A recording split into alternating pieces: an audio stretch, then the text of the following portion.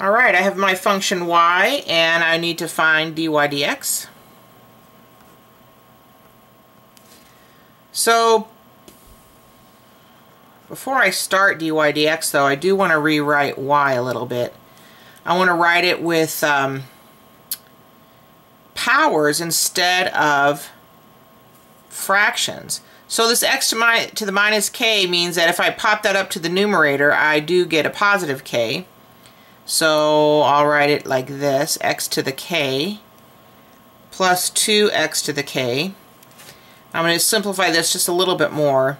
I'm going to write this as 1/4 x to the k.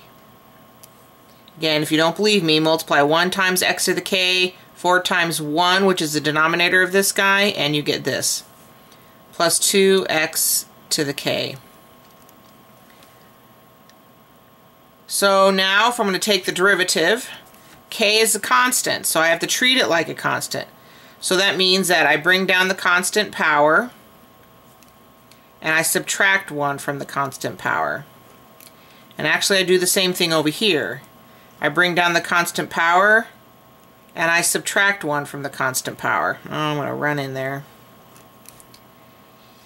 But simplifying this isn't too bad either. I got k over 4 x to the k minus 1 plus 2k x to the k minus 1.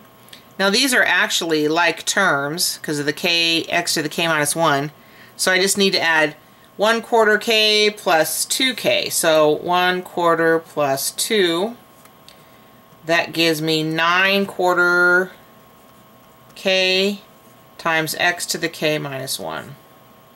That's kind of a little tricky problem there, but that's how it works.